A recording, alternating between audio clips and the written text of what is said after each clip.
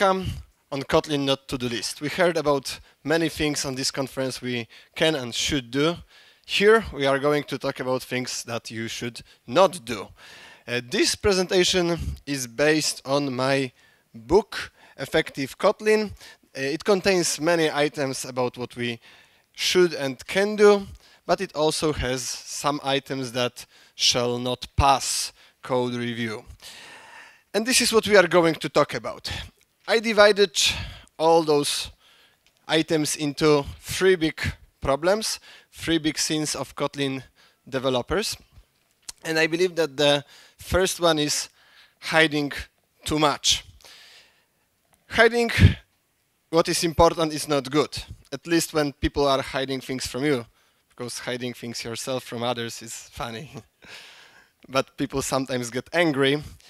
So we need to talk about it. And we'll start with something we all like. When it's clear it's an integer, it's great, you do not need to say it. When it's clear it's a string, it's great, you do not need to say it. The same with list of integers. But what if type is not clear at all? So such a situation might be confusing. And in such cases, this type might be a really important information, and it's better to provide it. Types are important information for readers, but they are also important information for compiler, especially in two cases. So first problem is that type inference is exact. So if you have class animal and class zebra, if you set animal to zebra and you infer type, animal type is zebra, so you cannot set animal. Clearly, the solution is to set less restrictive type. But what if you cannot do that? Imagine the following situation, that you write an interface for your library to produce cars. But there is one particular car that is done pretty often in your factories. And you decided to make it default because it's produced in most of your factories. And so if type is specified here, why not inferring it in here?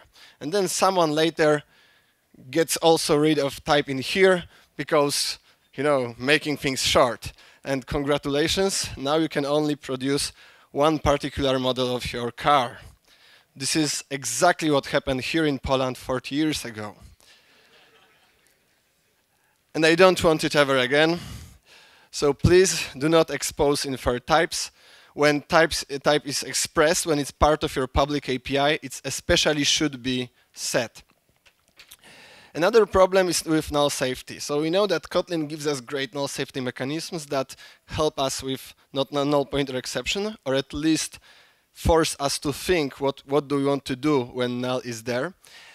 But there is one problem. When we interoperate with Java, this does not always help us. Sure, if we have annotations, nullable and not null, we have nullable or not nullable type. But what if we do not have such annotations? We do not like such situation, and we prefer to avoid it with a variety of different kinds of annotations.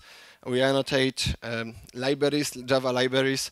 It was a huge difference in Android that we made it, creators introduced a lot of such annotations to make it more Kotlin, pro-Kotlin.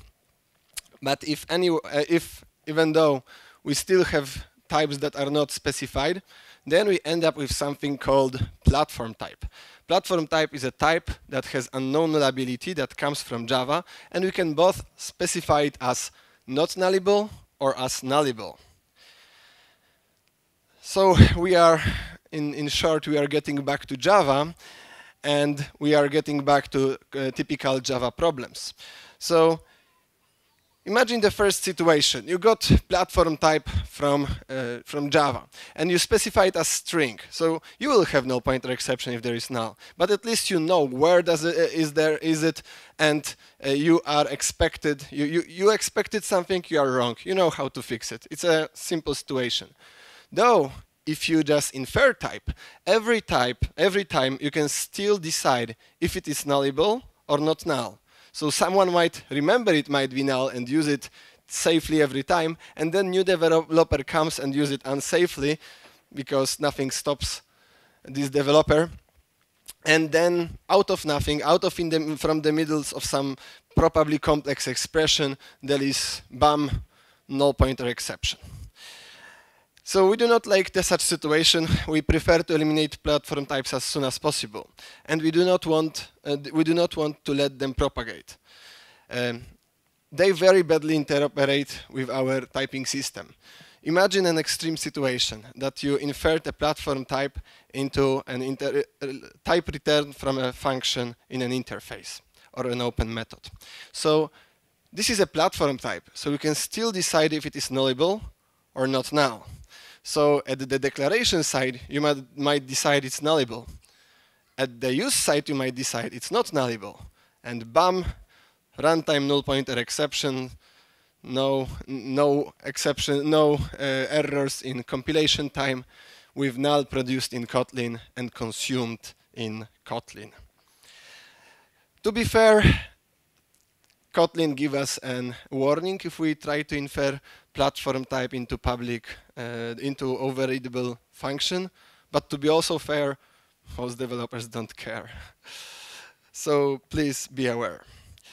Another thing we too often hide is the receiver. So this is a really nice use of receiver. So instead of setting up source entity separately every time, we can just wrap all the setting up into apply and implicitly use the receiver, this receiver, and to set up ID, category, country, and description. This is concise, this is nice, this is idiomatic. Although when we are hiding receivers too much, soon you might not know where something comes from or what do you actually modify. And the simple suggestion is that when you write extension functions, instead of hiding receiver, make it explicit, because you will make it more readable. You make it clear that first and drop come from the receiver, not from some outside scope or somewhere else. But a bigger thing is that you should not, you should be aware when you have receiver inside receiver inside receiver. So here is a simple puzzler. You have a node that creates a child, and then when you create this child, you want to print its name. So it might look good and so concise because we just say it's a name, but it doesn't work correctly because it prints the name of the parent. So why so? So the answer you can find if you start digging up and if you use explicit receiver. So then your code won't compile because you will see an error. Receiver is nullable, so you cannot call a name.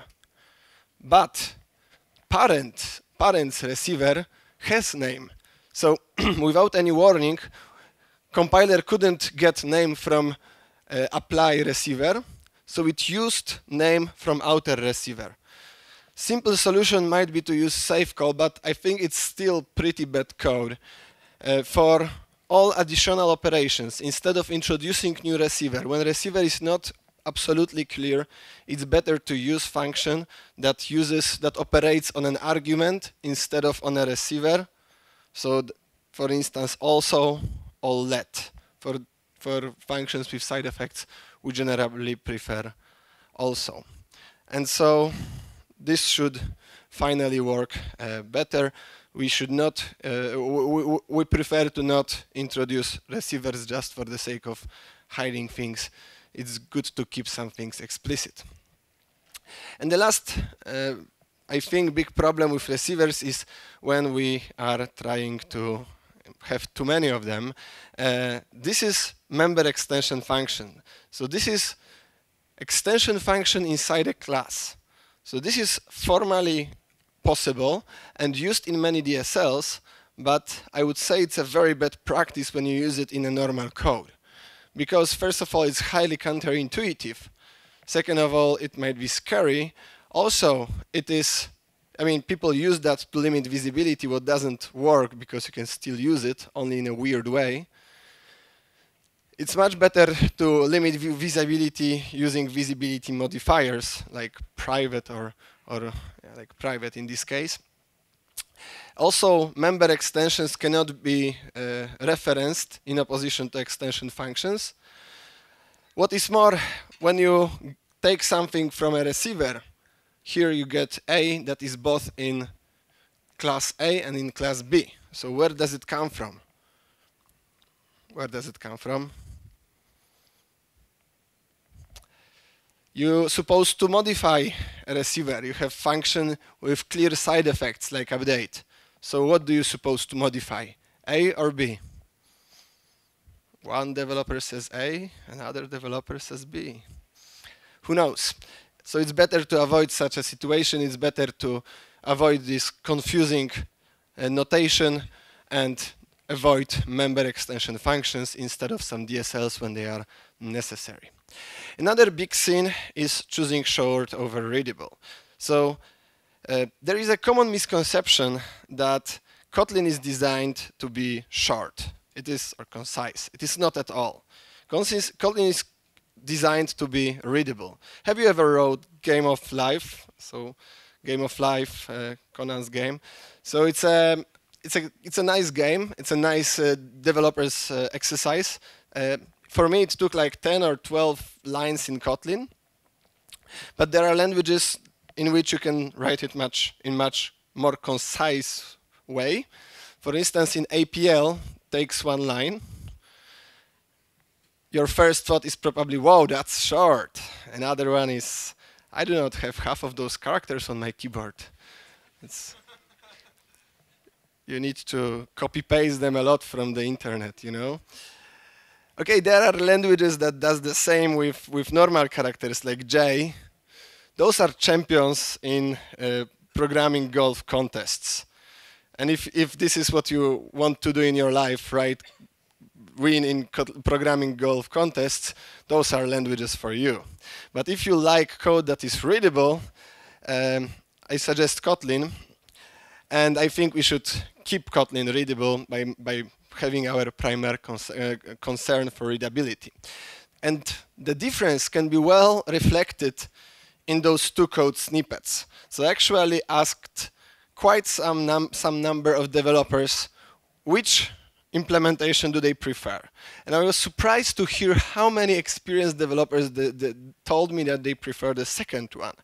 So when you think about it, except of showing off how great developer you are, I don't see any good reason to use it.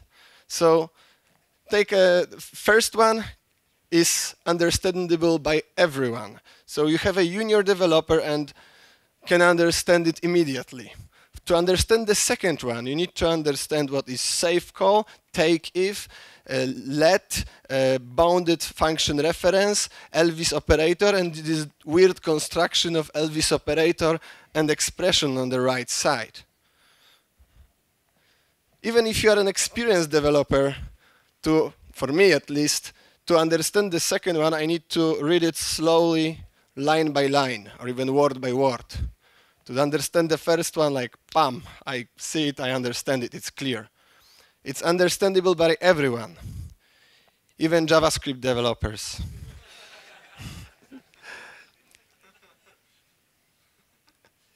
Also think that what if you need to modify this code? Let's say that you want to add something to each branch. So in the first case, it's simple. You just add something to each of those branches. In the second case, oh, you have a problem. You need to refactor that. Your let, you cannot use bounded reference. You need more than one expression on the right side of Elvis operator. So you need to wrap it in something, like in a run. So you made your bad code even worse. So I think the only benefit of having such a code is that you do not need to obfuscate it before shipping it. Good luck, hackers. So when you compare those two, I think it is clear that the first one is generally better. But there is one more thing. Who noticed that those two do not do the same thing?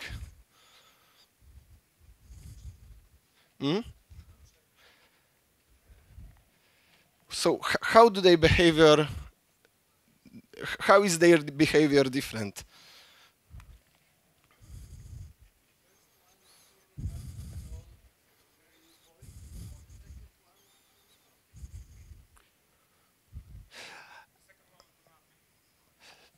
actually, to some degree, they work the same. So the first one, both show person when person is not null and is adult. The second one, and they both show error when person is null or person is not adult. But there is one difference. Yes, I mean, first one we return unit, this is returning something. Assuming we don't consume it, I think the big difference is that the second one shows error when show person returns null. What might look like quite an uncommon thing, but on the end it might happen. And like, good luck finding that. Yeah. So, yeah, the point is if you use weird structures, it's really hard to miss some error. It's really hard to have some unexpected behavior that is very hard to find. When you use something that you know from years, you know how does it work. You already checked all the holes. So this one based on our general programming experience. We have, I don't know, I think we have much more general programming experience than Kotlin programming experience. This one based only on Kotlin specific things. So I think the first one is much better. One thing that is connected to that is to avoid operating on unit nullable. And actually I have a story behind it. My close friend in London during a recruitation process was asked, why would you return unit nullable? And apparently unit nullable has two possible values, like null or unit. So it's like Boolean. So it can be treated similar to Boolean, or in general in similar cases. But you can use all the great Kotlin support then. So the idea was, well, we can use Elvis operator with return if we return null in case of some problems. So I think this is just a terrible idea. We have Boolean to use Boolean, and with Boolean it is clearly easier, and we have also great support for Booleans, and operating on nullable unit is just making our code surprising and unnecessarily complicated. Another thing comes from my workshop. So on one of my workshops, as a small exercise we implemented factorial. This is how factorial can be implemented. There's some of the product of all numbers from 1 to the current number. But we can call it on a number, what is quite convenient. But some might notice that there is a different mathematical notation from that. And so knowing that, one of participants noticed during later section about operator overloading that we can achieve a similar notation, a small difference, if you override operator not. So, well, not noticing that you can just call not on your int to produce a factorial, and that it's, as the name suggests, not how you should use this operator, I think it's not a good idea. And so the general idea with operators, one big idea with operators is that they should be also always consistent with their name and mathematical meaning. So those are, most of them are mathematical concepts, and they should follow the mathematical rules and follow the mathematical meaning. Yeah, so every operator has very concrete name, and every operator can be used alternatively from behind this name.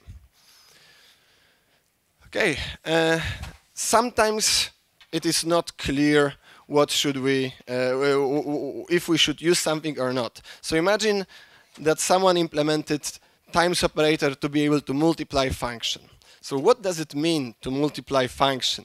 So one might say, well, it means that I want to produce a function that repeats previous function 3 times.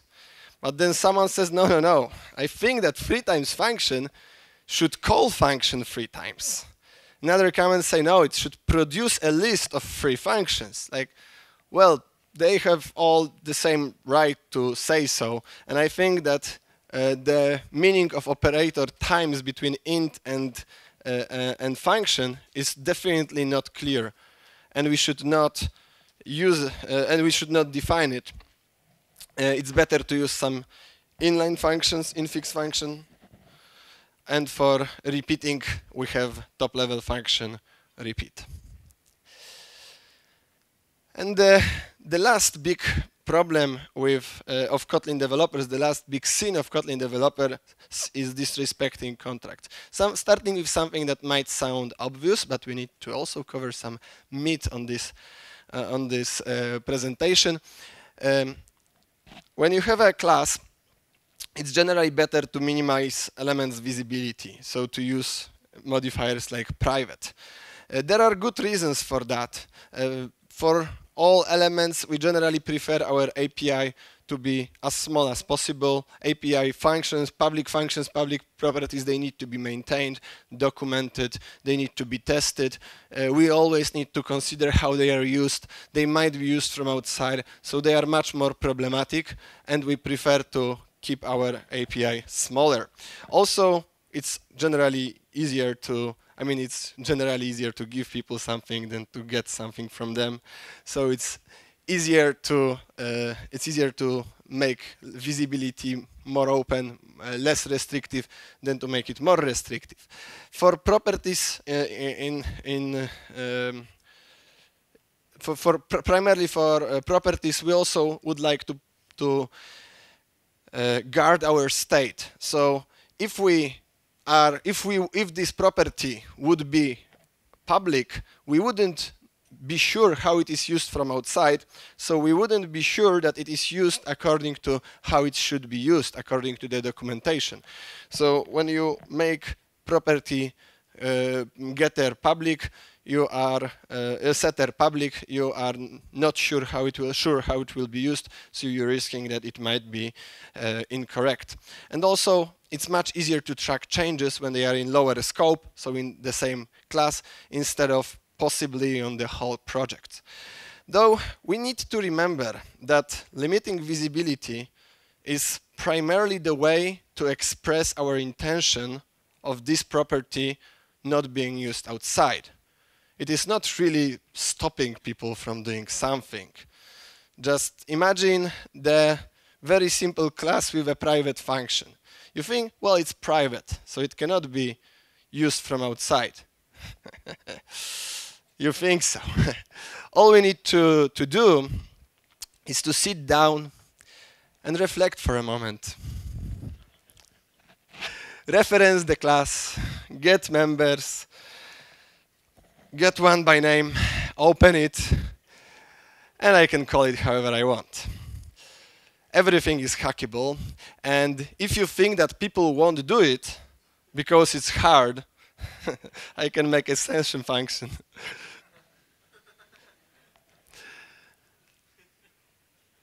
People won't do it because by us making it private, we express our intention that we do not want it to be used from outside. Some languages do not support visibility limitations, like Python. They use underscores to say that something is private, and it is fine, because by setting up intention that we do not want something to be used outside, we say that, okay, it's possible to use it, but if you use it, it's your problem if something fails. It's like with warranty. You open your computer and you try to change something inside, you lose your warranty. I will not fix it now. And the same with all the libraries and all the public repositories. If you change something inside, if you try to hack it, it's your problem. There is communication between creator and user is the contract. Contract is a set of responsibilities set of what creator promises and what is this creator's responsibilities to do in the future. And one way is setting visibility is one thing, but one of the primary thing to set up contract is to use the documentation. Too often forgotten today, and honestly I am disturbed by your lack of documentation. But documentation is important because it sets our intention as creators, library creators or module creators, especially in today's world of big applications, multi-module applications, etc., etc. One great example of contract, one collection of great contracts, in my opinion, is Kotlin Standard Library. If you check out the documentation of each element, it's what I would like to see in every library. It's minimalistic, but to the point. So long documentation, very bad idea, no one will read it. Short documentation is both good for a reader, but also good for the creator, because it's not only what creator said, it's also what creator haven't said. Take a look at this contract. We say that this function returns new read-only list of given elements. It is serializable. That's all. No promise what is the type, no other promises. So you might use your knowledge about internals of Kotlin, that it uses platform-specific collections and they are in Java mutable, and try to do some hacking like this one. So you get a list, you upcast it to mutable list. What works, because Java list interface is Kotlin mutable list, and if we used native collections, then this check will surely work. And try to check something. But again, you opened your computer and no one promises you anything. So it will actually work in Kotlin JS.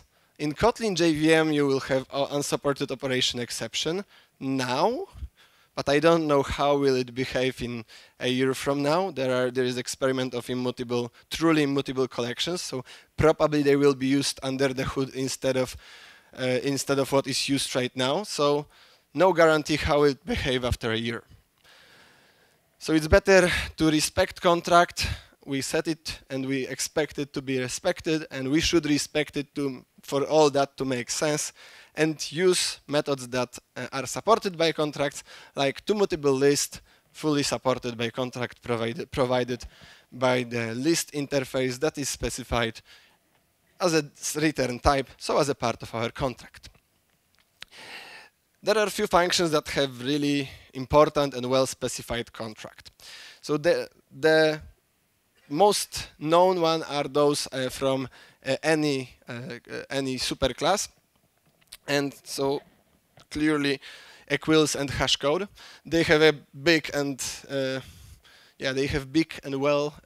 well-defined contract, and we do not have time to cover it all, but I would like to show you what could happen if you break it.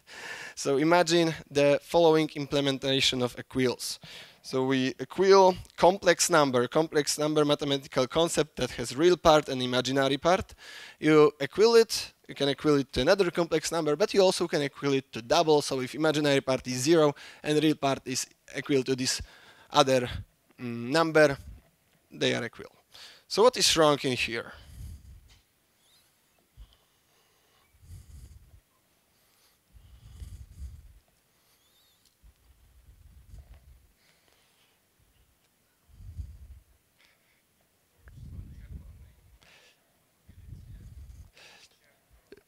Nullability is fine, but there was a good answer that it's formally we say that it is not symmetric.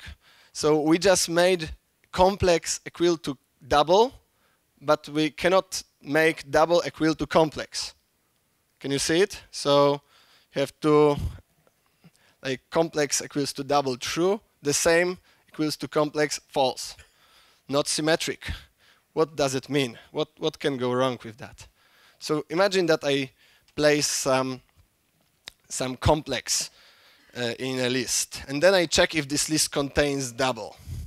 So what do you expect this collection to return? I don't know. It depends on how it is implemented under the hood. It might check this to that or that to this. One collection will say true, another collection will say false. So you cannot trust such collections in such situation, and you cannot trust anything that uses equals under the hood. So contains, set, assert equals, and many, many more. Similarly, complicated contract has hash code, and one problem. What is the problem? Probably some of you know. What is the problem in here?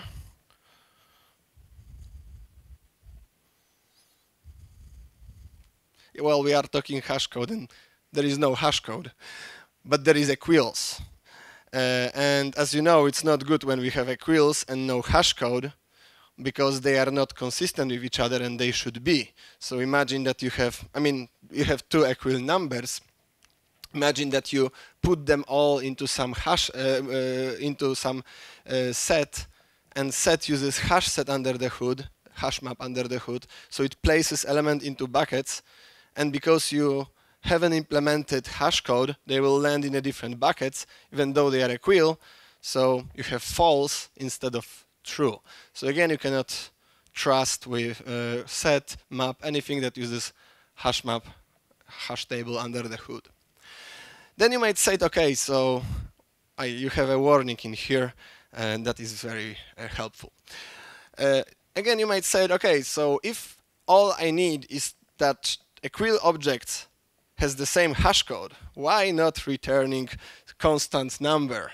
I've seen it too many times in my life, and I want to show you what happens when you do that. And it's not unicorn dying. It's something worse. So imagine that we create a list with 10,000 numbers. We made a set out of that. Equals is used exactly 0 times. Then you make a list with incorrectly implemented classes. You made a set, and equals is used under the hood 50,116,683 times. So this is all just because we implemented hash code incorrectly. They all land in the same bucket, and they all need to be checked for equality with each other. When you have a correct, when you use contains on a correct hash set, equals is used generally 0 or 1 times, and finding elements is immediately. It's 01. When you do the same with incorrectly implemented element, equal is used many times, and the complexity of these equals is the number of elements by 2, so O number of elements. Not good. Okay, so this is about contracts of functions, respect it, define it, etc. Also, functionalities in languages have their own contract. So what is wrong with this code? Can you tell me? What's the first thought when you see it?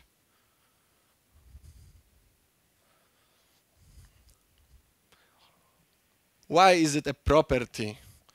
Sum is clearly supposed to be a function. It implements an algorithm, has complexity, might take long.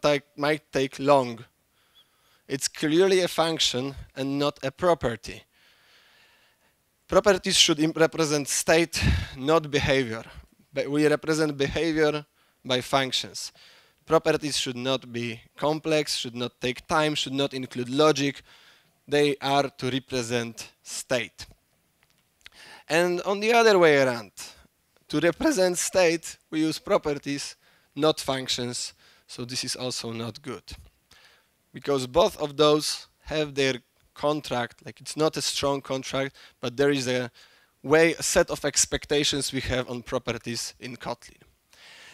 And the last final item is to use function types instead of interfaces in Kotlin to pass operations and actions, because in Java we used single abstract methods or multiple abstract methods, interfaces with empty methods to represent behavior. It is sometimes people apply the same pattern to Kotlin out of a habit, I believe, but it's not a good idea. This is an anti-pattern. We prefer to use function types instead. And if you want to name the properties, you can still name the properties. Such properties are more flexible. You can change only one of them without changing another. It's easier to operate them. They are generally easier. And also, if you want to provide,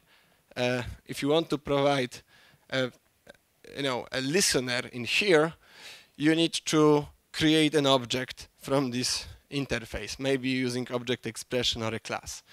If you want to provide on-date clicked and on-page clicked in here, you can use lambda expression, anonymous function, function reference, bounded function reference, and even if you really want, you can create a class and provide an instance of that. So it's better supported and gives us much more possibilities. So this is everything I had for you today.